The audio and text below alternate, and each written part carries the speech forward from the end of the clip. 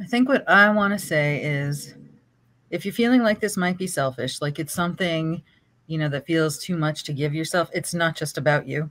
Um, I have watched everyone who is close to me transform as a result of my transformation. Mm. I think the more authentically you can be and live your life and be in it, you give permission to the person standing next to you to do the same.